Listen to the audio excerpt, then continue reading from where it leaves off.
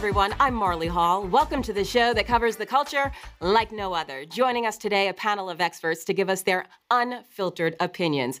We have public relations expert Syreta J. Oglesby, journalist Lionel Moise, and D. Nasty, comedian and Vice News correspondent. Thank you so much for joining us. A number of trending topics to cover today, so let's get right into it.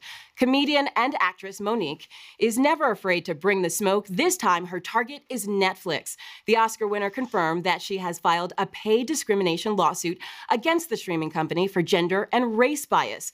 If you recall, last year, she asked fans to boycott Netflix after they offered her $500,000 for a comedy special, a figure she felt was unfair considering they gave Amy Schumer $13 million, Chris Rock got $40 million, and Dave Chappelle received $20 million for each of his 3 specials.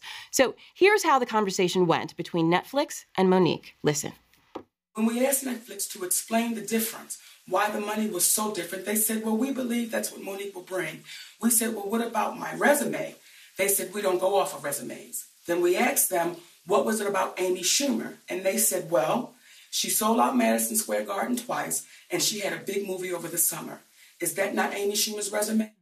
So Netflix said they believe their opening offer was fair, and that is why they will be fighting the lawsuit. So Monique has an Oscar, an Emmy nomination, and a Grammy for a comedy special. So D. Nasty, you're the professional comedian. Do you believe that Monique is worth more than $500,000? 100%. When I hear about the story about Monique, I'm very upset about it. I get really mad about it because I feel like how she said about the whole situation with the resume, right? Like, or even the credibility. I feel like as soon as she opened her mouth, everyone attacked her and jumped on her and decided to say, you know, she hasn't done anything in a while. She's not relevant. But you know what? Eddie Murphy is getting offered got offered $70 million, and he's been out of the comedy scene for a very long time.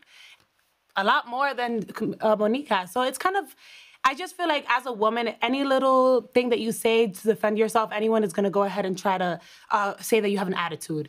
And, you know, so many people attacked her. You know, she got Donkey of the Day on 105.1. Steve Harvey had all these opinions. And it's just like, this is a woman, this is a Black woman with an opinion. She's saying it, and now she has an attitude. Now they're saying that she's wild, and now they're saying that she's crazy for even mentioning it because she's not relevant anymore. So I just feel like we need to put a little bit of respect on Monique's name. You know, she is one of the original queens of comedy. She was a leading lady in her own sitcom in the 90s for almost 6 years, you know, especially in a time when she wasn't the ideal traditional standards of beauty or whatever you want to say. So she has held her own. Her resume is lengthy. She has held her own. You know, she stands the test of time when it comes to longevity. So I do feel like it's one of those things where they're attacking her for having an opinion and for standing up for herself. And I just feel I feel bad that so many people decided to discredit her in the way that they did, because it almost felt like a disclaimer, you know, like, oh, she's wilding out, but I'm not like her, you know, so I really didn't respect that, and I stand with Monique. I feel like I stand with her. Right, because a lot of people didn't stand with her. No, they didn't. Well, do you believe that Netflix offer was fair? I don't. I don't feel like it was fair for a number of reasons. I echo the same sentiments as Dee in this situation. I do feel like, because I think there was a case right after that where Tracee Ellis Ross complained about her pay disparity shortly thereafter. And there, to her point, there was a lot of sympathy that was given to her in her circumstance. And I do feel like, you know, Monique, I think there was some other factors that may have been playing behind the scenes and why she had such a visceral response to her initial boycott request. I think that there was other politics that were involved in her circumstance that may have lent, you know, for negative publicity. What are those politics? I think that, you know, there have been rumored that she had been blacklisted, right? And so there is an optic that's given out, unfortunately, when you are in a position where your, you know, credibility could be maligned. And so therefore there could be some substantiated things that have played a factor in why she has not had similar roles to what she had in Precious or, you know, award-winning films that she has been a part of. She has an Oscar. But she has an Oscar. As much as I do feel, you know, I come from a family of Black women, and I feel that women and Black women should be paid fairly. I do think it's a fine line of your self-worth. And so I could demand that every network I go work for pays me $15 million because Anderson Cooper makes it, and maybe, and I don't know if that's what he actually makes, let's make that disclaimer now, but maybe the network may not see me as that guy to them who is worth the $15 million, and I could believe it or have accomplished all of these things, and it's still not my place to make that argument. They have the choice to hire who they want and pay who they want. Although I do think they use fear in making us feel that we cannot speak about our pay to demand the equality when it is unfair. And so when you're sitting next to your counterpart, especially, you know, in a news program or you're working at an office, we're never really saying like, hey, they're paying me this every week, because you're afraid that it's gonna affect something. And so I do think that her taking a stand is something that we need, but I do think we should take it with caution. You can't just immediately believe that she's being mistreated. I feel like she is being blacklisted. I disagree. I feel like she pissed somebody off, and I think that in this industry, it's really sad that a lot of it has to do with ass kissing and not about raw talent. And everybody knows that Monique is very talented, and she deserves respect. Half a mil when people are getting $70 million, that's insane to me. And she's not down with the ass kissing. Hell no, I think it was Jack K. Harry. I'm gonna butcher the statement completely, but she said something about the value of your integrity versus like the cost of being fake, you know? And it's true, you know? The more that I get into this industry, the more that I see that, and it hurts a little bit. Yeah, not to mention, I think even as in regular everything, like to your point, I think there was an article that was placed on Forbes.com talking about you do need to have conversation about what you deserve in terms of fair pay. Absolutely. Right? Because you are sitting next and right and left to people, and you could be really bringing a lot to an organization in terms of value, and then, you know, not getting what you really deserve payment-wise. Black women get 74 cents on the dollar as opposed to a white man, 53 cents for a Latina woman as opposed to a white man. For the same job. And we be working hard, and we look cute. Well, I do think Monique is worth more than Netflix says she is, but I also think that when you get an offer, you should just take it or leave it or go where they recognize your worth. Absolutely. So singer Alicia Keys is fighting as well, but her issue is with labels surrounding gender expression. On Instagram, the singer shared that she went to the salon with her young son, Genesis, who asked for rainbow-colored nails. He then backtracked because he thought he might be teased. Listen to this. Can you believe this? 4 years old. He's 4, and he already understands the concept that someone's going to judge him because he chose rainbow color on his nails. And I told him, why? Nobody's going to judge it. They're going to love it. It's so cool. Like, look how creative you are. Look how amazing. You had this idea. Stick with it. You chose it. You liked it. You do it. Who cares what anybody else says? And model Cynthia Bailey had a similar exchange with her 20-year-old daughter, Noelle, who came out as fluid during an episode of The Real Housewives of Atlanta. Take a look. So you like guys and girls? People like to try to box everybody in and put labels on everything, but I don't really do that. Like, okay. So you just like what you like? Yeah, and that's just what it is. So, Lionel, I'm coming to you first. Do you believe that this is a brave or progressive stance for a parent, especially a Black parent? Yes, and I commend both Cynthia Bailey and Alicia Keys for the way that they're handling their children. Coming out is something that is very difficult, especially for a child who is still learning who they are. I'm an adult. I still don't even know what I want to eat for dinner every night. You're finding yourself. And when you have a society that is expecting you to conform a certain way, and parents are reinforcing it just by not knowing any better, a child does not know how to be themselves. And I just remember distinctly being in Walmart when I was younger and having a conversation with my mom, who is the most supporting and loving person. She was my best friend and right hand when I came out, but even her about the optics of me having a shampoo bottle that was pink. Who cares? I'm washing my hair. Right. You know, it's nails. It doesn't change the person you are.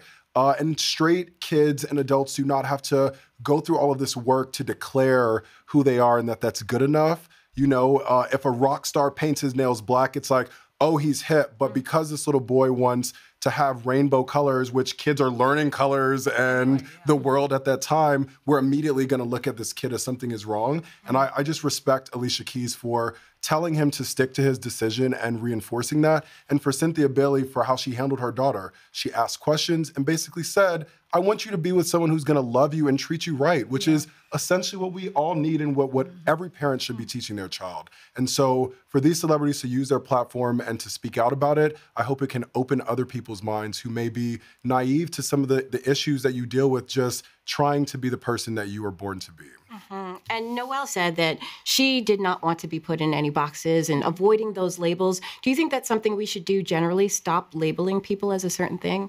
Absolutely. I think that it's 2019 and a lot of people are becoming a lot more understanding with people and their preferences. And I stand with both Cynthia as well as Alicia for standing up for their kids and trying to understand. What I would say about Noelle is she's the 20-year-old woman, excuse me. And she has every right to say and like and whatever it is that she wants. Now, as for Alicia Keys' son, I think when it comes to the colors of the rainbows, before it's a symbol for anything, it's something that you learn in kindergarten. Your 1, 2, 3s, your ABCs, and your colors. So if he wants to wear something that's rainbow, I don't think there's a problem with it. However, I do feel that children should just be kids, male or female. If I had a 4-year-old daughter or a 4-year-old son, I wouldn't be painting their nails, but that's my own personal opinion. I feel like how Fetty Wap's baby mama said, let kids be kids. And I guess I'm a little old school in that sense. Like, I don't want to see kids with makeup. I don't want to see kids painting their nails. I don't want to see kids in little heels. So that's the only thing that I would say. But if you wanted to wear a rainbow colored shirt or whatever it is, that's an innocence that comes from a child. I like these colors. I want to wear them. I don't even think if the kid was saying that, making a statement, I just like these colors. But if it were to be a statement, the fact that she is so supportive of her son, I agree with that wholeheartedly. But I'm not here for kids painting their nails. There you go. Kids should be kids. Kids should be kids, yeah. Yeah, so I do want to say that also these kids are growing up in the public eye. We've seen Noelle since she was a little girl, I believe, like since the age of 10 or 12 on the show. And so to see the type of woman that she has evolved into, where she is very definitive about what it is that she wants. She's a student at Howard University, so she's really, really, come into her own as a woman. So I definitely applaud her also, because that's a very scary thing to come out to millions and millions of people not knowing how they're going to be receiving you too. And you did not ask for the spotlight. Both of your parents just happened to be in it. She didn't have a choice. Yes. But it did work because her mom did say her DMs were popping after her. Yes, 15,000 followers. Yes. The community, they embraced her, which is another example, a reinforcement of what we're trying to make here. Absolutely. I mean, we're taught to be ashamed of ourselves. We can equally be taught to love ourselves and the person we are. And I think that's what Cynthia was reinforcing to her daughter there. But look, she got those follows. She is going to find someone to love her the way that she deserves, that's for sure. Absolutely. And so should everyone else. So let me ask you about Alicia Keys' son. Do you believe that it was Alicia's story to tell, or is that something that her son should have been able to express on his own when he's ready? I think that is perfectly fine for Alicia Keys to say, because I think that we try to sexualize sexuality so young. Like, just because a kid is saying that they want their nails painted, I could have worn my mom's heels or put on her skirt. That did not necessarily mean that I was going to grow up and be gay or was going to be something that was wrong. So when you make it something that's such a secret and you should be so ashamed of, then he's going to think like, oh, the color nail I pick is a bad choice. The way that she handled, like, whatever, if you like it, do it. If you like it today, it's fine. He's going to learn to not think about something like that. And I think that's what society needs to do more of. And frankly, minding their business. Like, who cares what color someone else's kids' nails are? Who cares? Like, what does it affect you at night or your family or your livelihood? It really affects nothing. But it can really mean so much to that child if you shun them for expressing their creativity. But when they grow up to be Van Gogh and using all these colors of the rainbow, and you look back and say, oh, they were so creative. If someone was walking around dressed like Prince every day, we'd look at them sideways. But when Prince has shown his talent and the world has embraced it, we're like, oh, we love the way that he dressed.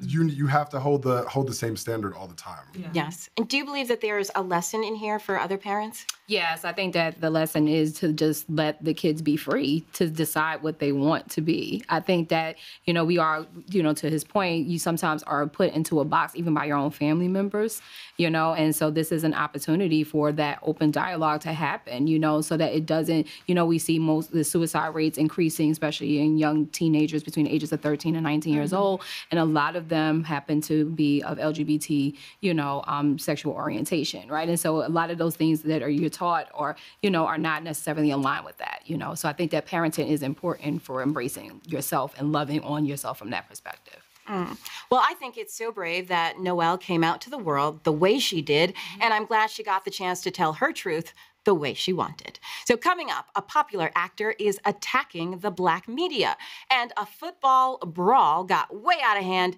Maybe we should call today Fight 'em Friday. All that and more when we come back.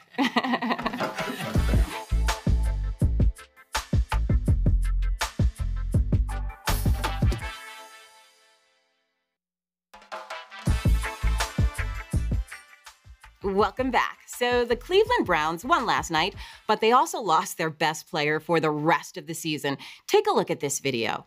A nasty fight erupted in the final moments of the game against the Pittsburgh Steelers. It looks like quarterback Mason Rudolph attempts to remove Myles Garrett's headgear while they're on the ground. Garrett then rips off Rudolph's helmet and hits him with it. That's when Steelers players charge at Garrett, throwing punches. One player even kicks him in the head. Here's what Myles Garrett and Mason Rudolph had to say about the incident. Listen. You know, that is embarrassing. You know, what I did was foolish, and I shouldn't have allowed myself to slip like that. That's out of character. But I know it's Bush League. I know he's, total coward move on his part. I get it. I mean, it's okay, though. I'll take it. I'm not going to back down from any bully out there. So we'll see what happens. So the melee sparked spicy reactions on social media. Hall of Famer Deion Sanders gave his 2 cents. He tweeted this. Mason Rudolph should be significantly fined as well for trying to rip Myles Garrett's helmet off his head, which ignited the retaliation. He's not without fault in the unfortunate matter. This is a physical, emotional game played by men. Let's not forget that. So the NFL handed down its decision. Myles Garrett is suspended for the rest of the season. So, Syreta, what do you think of the NFL's decision? I think it is completely unfair. I think because it's an article which talks about when the player's helmet is removed, is used as a weapon, right? And so the sanction really should be 2 to 4 games. You should not be suspended for the whole season. This is a contact sport. This is white privilege playing out. Yep. Period. So you feel like the outcome would have been different if, let's say, the roles were reversed, yes, that if Rudolph hit Myles Garrett? Absolutely. Rudolph was charging at him. So, of course, Garrett is in a position where he has to defend himself. And unfortunately, sometimes you write a check that your ass can't cash, and you got beat up. Right. And so, his teammates are going to jump in and help. Right. Because that's what people do. It's an emotional high charge. They have all this adrenaline, and it's a contact sport. Everybody knows that football is a very heavy contact sport. So things like this happen. It happens in hockey. People get hit in the teeth with pucks and the hockey pucks and all the sticks. And then you have baseball where people are charging at you with 100-mile-per-hour balls. You don't see these kind of suspensions take place in those other sports. I think it's definitely speaking, and unfortunately the NFL is in a position which, talks about race a lot. There's been a lot of controversy here. So I do feel like this is a bit extreme. I think it's a bit unfair, and, it really is just unjustified. Are you saying that you believe Rudolph deserved that strike with the helmet? I don't think he deserved it. I don't think anybody deserves to get hit with something, but you charged at someone and you attempted to take off their helmet. So if they're in a position to defend themselves, if somebody pushes you up against the wall, you're going to respond. That's called fight or flight. It's self-defense. It's self-defense. And so if you attempted to try to take my helmet off to hit me with it, I don't know what you're about to do to me. So your natural reflexes, although it wasn't the best decision, from him, for his perspective, it wasn't a good decision. But at the end of the day, you attempted to try to do something to me first. I just happened to be very defensive and making sure I took care of my safety. So, Dee, do you believe that Rudolph should be penalized as well? Absolutely. I feel like both of them should be penalized, but what I'm seeing is a case of self-defense. And I also do see, I'm sorry, I don't know their names. This is the first time I've seen the story. Rudolph and Garrett. Which one is the white one? Rudolph. Rudolph, okay. Rudolph. I don't know sports, you guys. I don't know sports. We're filling you in. We're filling me in. But they jumped him. He's the one who started. Yes, he defended himself, and then his team players jumped him. They kicked him in the head. Yeah. So, I do see that tensions were high and things happen, and your endorphins are running and your adrenaline is kicking in, but everyone should be penalized. Everyone. I feel like it's not only the 2 players. I think the people who decided to jump in should be penalized as well. The fact that he's not, I don't know. I think it's very odd. It shows to the favoritism, especially we've seen this happening with the NFL for a while. Yeah. We've had the Colin Kaepernick conversation already. You know what's going on. So I don't know. I feel like he was trying to defend himself, and he got the short end of the stick in this situation. And just be fair, if we know that this is a contact sport that can be the difference between someone being paralyzed and being able to walk if they're injured. So if the helmet is so important. Exactly. Anyone involved in this fight should be immediately suspended the same, and we should not be having this conversation. Absolutely. We should not be picking and choosing who's more right or wrong, and especially the person who started this altercation, whether or not they were successful in taking off the helmet, he should be suspended just like just like Garrett was. He failed to take it off, but he tried first. You started a fight. You put everyone at risk. You broke the rules. You should be penalized the same. And I think that is why people are going to then look and question, is it racially motivated, this decision that's being handed down, because you're seeing two players who are involved in the same scuffle, but the penalty, excuse me, I'm getting fired up. The penalty that they're getting is not the same. And then you see him playing the victim card too, like, I'm not gonna have a bully. You jumped my man's over. The world you know saw you do that. Right, and then you play real arrogant as well. Like, that was the way that the clip played, is that, like, you had no remorse for the attempt that you also, like, you played a pick, because you could definitely see Garrett was definitely sorry. Remorseful. He was very remorseful in his behavior, and it's like, okay, I didn't make a good decision. I took accountability, you know, whereas him, he's just like, Rudolph is just smug. He's just like, you know, and so, yeah, it definitely reads off like, oh, I got it like that. I have it like that. Like, I don't have to have consequence the same way that this man is going to feel it for the rest of the season, knowing that he could potentially get cut, because we know that, again, NFL also will cut you. It doesn't matter. Like, you could be a star player and get cut on the same day. But don't you feel Garrett's reaction was extreme? No, because I feel like, what if the roles were reversed and Rudolph definitely was successful with taking off his helmet and hitting him in the head? But he wasn't. Well, what if he had been? He had made the attempt. Again, we have to look at attempt and intention. Why were you attempted to take his helmet off in the first place? And again, this man saw you do it, so his sensories are off. Right, so you're in the heat of the moment. Yeah. You're in the middle of a play. You know, I don't watch football that often, but I know how intense the sport could be, because, you know, just because of the fact that it's competitive. So it's like, well, I don't know what you're about to do to me, so I'm going to do do it to you first. Like you said, don't write checks you can't cash. Yeah.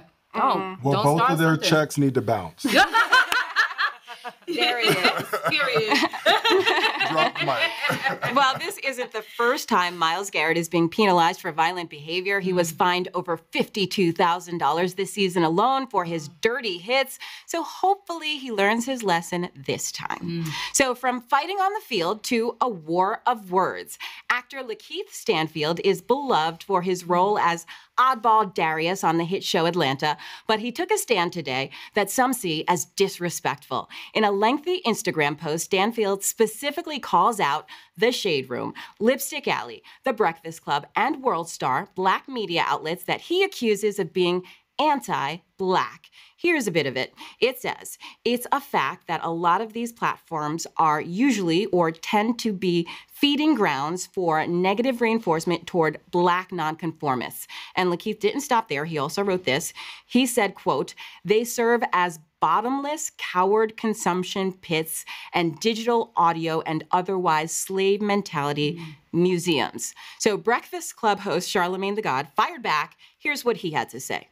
See, as a black person, it's safe to go at black outlets like Shade Room, World Star, Lipstick Alley, Breakfast Club, and many others, as you said, but you would never fix your mouth to say that about any of the white outlets that do the same damn thing, because you know that would affect you in Hollywood. So who's the real coward? So let's go back to the slave mentality museums thing. So Lionel, you're a journalist. I'm struggling to understand what he means by that. Do you get it? I do not. So I do not want to speak for him. I do understand certain concerns with maybe the messaging that can be portrayed from certain media outlets. A lot of times maybe we're liking these posts and it's all gossip or the negative things that are happening maybe within the community. But I don't necessarily know what he meant by the slave mentality. And I do agree with Charlamagne that you have to hold everyone accountable. Yeah. It is racist from the bottom to the top. It is something that our country has been working on. We need more representation in media from every color, every skin tone, and we know that that is not the case. And so for you to go after these outlets, which maybe you could consider the quality of their news maybe not to your liking, but they are still covering Black culture and Black events, you need to go after the other ones as well. And I think Charlamagne brought up a good point. Yes. Right. The slave mentality part I didn't get. I do sometimes feel that there's a lot of gossip that we are continuing to, highlight. And I don't think that maybe everyone needs to know who everyone's new boyfriend and girlfriend is every day, but they're still creating a space to cover our culture. And I don't think that you can completely come after them without going after everyone else. I feel like when it comes to those outlets as well, like Lipstick Alley or Shade Room, what we see here is like, this is not new. We've been seeing it with ET. We've been seeing it with E! So there's gossip columns across the board. So it's just mainstream media as well. Mainstream media. We love it. Look at what they did to Britney Spears and Mariah Carey when they were having mental breakdowns on television. They were out here and people were talking about it left and right. So to just call them out is a little weird. I have mixed emotions about it because I do sometimes feel that because as minorities, we do get the short end of the stick. We should be not highlighting the negative things about one another. However, how can I say this? It's just like, you gotta do what you gotta do when it comes to gossip media. That is something that's in demand right now. People like to hear that. We like to hear it in the Latin media, in the white media, in the black media. I don't think it's a one race thing. It's just one of those things that I feel mixed emotions about because I do, you wanna stand with your brothers and sisters, but if there's some hot tea, you wanna talk about it too. You know? Yeah. So from a PR perspective, it definitely lends to, why sometimes black talent does not talk to black media. We have diversity amongst our, organizations as well. So just as much as you have the Shade Room, you have Essence. You have Sheen Magazine and a number of other notable publications that cover it from a different space. Do you even give them the opportunity to have an interview with you? Yeah. But see, I think that brings up a big point that also needs to be dealt with. And him coming for these publications, it is an ongoing issue when you're on the red carpet and you're trying to get an interview. Yes. And I don't know if you remember the situation where Halle Berry went back and stopped against what her publicist was telling her to do and spoke to the journalists from the black media publications. We cannot expect them to have all of these great interviews and this content that we want, but then when we're getting the shine and we're getting all of our accolades, we're going to turn our back to the black journalists who are here trying to promote your positive story. They can easily get the tea and the gossip without any words from your mouth to cover on the Shade Room every day. But are you gonna stop and talk to them about that new project or give them that little bit of information so they can elevate you or elevate their platform? And I think that's something that also needs to be called out because there are so many times where I've been on the red carpet with a white publication or a predominantly black publication, and people will walk past you because they don't think that you're important enough until they need you one day. Exactly. Yes, and then you also have to deal with the fact that, again, I can only report what you give me. Yes. Right? So there's a content conversation, right? So if you, to his point, if you're on the carpet and I'm able to get really good sound bites from you, I can build a bigger, more positive story about, because the Shade Room actually does feature positive stories. It's not just very gossipy. You might see it on the Instagram post, but if you actually look on the website, they cover a lot of community events. They cover a lot of different things, So yes, there has been this demonizing almost of a sense of, these websites because you only tend to see the negative things. But if you dig deep and you read, you'll see that there's other things that they cover in terms of diversity on their sites. Yeah. And just to add on that, you have to take the good and the bad with media. Yes. Exactly. And it's one of those things that it almost echoes like the sense of, it's unfair to have to be the representation for your whole race. Absolutely. You don't go to white people and tell them, okay, you did something bad and now E is talking about you. You know what I'm saying? So it's kind of messed up to have to say that to black people, or Spanish people or any other ethnicity. You cannot be, one person is not here to be the whole representation for a whole race. Right. So that's why I feel like I feel him. You don't want to see your brothers and sisters in a negative light, but people are individuals and they have their stories, and if it's good and if it's bad, the media is going to pick it up. Absolutely. But Syreta, this is a PR professional that sometimes publicists want to be very efficient. So they want to take their clients to the outlets that have the most distribution and will reach the most people. And sometimes that's not black media. I don't agree. I think that black media keeps you relevant when white media stops talking about you, right? So you might have a really great placement in Harper's Bazaar or Vogue magazine. That's one story, but I know Essence is going to continue to post everything I send them about you. Right? And they generate 3.1 million impressions and are number one in African-American outlets. You have Interactive One, who is with Hello Beautiful, Madame Noir, huge footprints in our community, Global Grind. I can go on and on and on. Shade Room generates millions of impressions. People pay thousands of dollars to advertise on these places. So the same way that the talk should be looked at is the same respect I give to Sister Circle Live, who has 59 million impressions daily in African-American based markets. And when you have to go and promote a movie or a TV show or a record, guess who's buying your project more often than not? Because we are the ones with the buying power. People forget that we are trending a 2 trillion or 20 trillion dollar amount by 2020.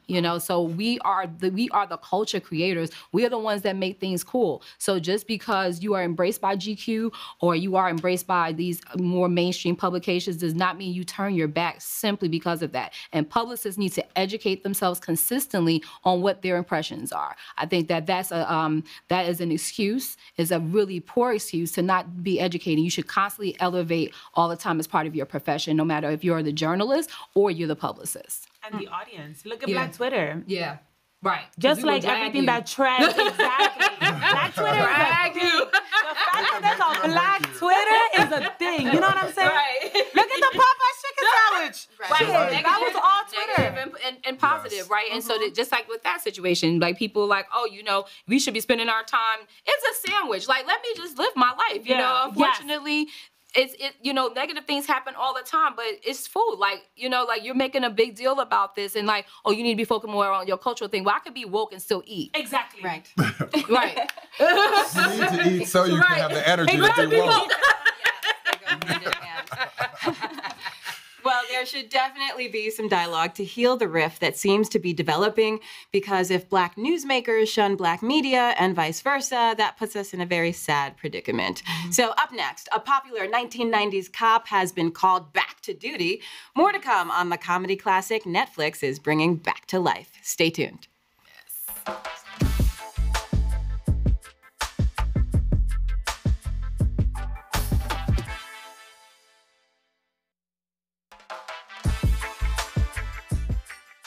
Hey, welcome back. Actor Eddie Murphy is having a big year, and it's about to get even bigger. The comedian will return as Axel Foley for the 4th installment of Beverly Hills Cop. Remember this from the original film? Take a look.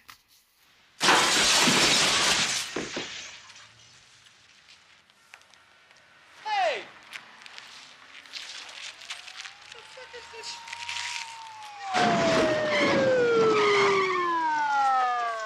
Did you see this shit? I can describe all of them. Please move to the side of the car and put your hands on the hood. Why? What's what you got? You heard what he said, sir. Do it right now, please. What kind of shit is this, man? Hold up. Wait a second. Well, there's no word yet on when the film will come out, but it will be released on Netflix. So Beverly Hills Cop 3 has a 3 out of 5 star rating on IMDb. So let's be honest with ourselves. How interested do you think people are in seeing a number 4? I think that they are interested. I think that it also just plays into the fact, again, that they're seeing Eddie Murphy have a resurgence, so there's going to be an interest there, in general. So I think that the film is going to be exciting no matter what the rating really is. I think that they're going to have some people who are going to be just supportive. And Dolomite just recently came out. It was amazing. Yeah. So based on that, do you have very high expectations for Beverly Hills Cop 4? Absolutely. Eddie Murphy is a legend, and he's definitely making a resurgence. It's a renaissance, as you said earlier. Like, he's killing the game. He's going to have his special. He's coming back to stand-up comedy. And just to do the Dolomite, which I saw it so inspirational. I was like, this is an inspiration. Like, I could do it by myself. Yes. So in my own, I just loved it, and I'm looking forward to it. I think it's going to be awesome. Lionel, you looking forward? As soon as you mentioned Beverly Hills Cop, all I could think of was Dolomite. I think that he is reinventing himself for a new generation. He is such a great comedian, but his acting is just stellar. And so we're getting both sides of Eddie Murphy. I'm glad that Netflix is supporting him and giving him these deals, but I think after Dolomite, he's going to have no problem promoting any movie. I was completely blown away, inspired, laughing, and crying watching that movie. Yeah. I've seen it already 3 times. Just really good. It is his time, and I'm just so happy that he's coming back. Yes, and I also think, too, like with the coming to America, I think that also, he has reopened those conversations for Arsenio Hall and Wesley Snipes. He's given them new jobs, and other people who were a part of that initial, that is one of my favorite movies of all time, and I think that is going to help increase what Coming to America was to our generation to others. It's going to create additional exposure and more job opportunities. People love nostalgia. Did you see the clip of Will Smith? I think it was Martin.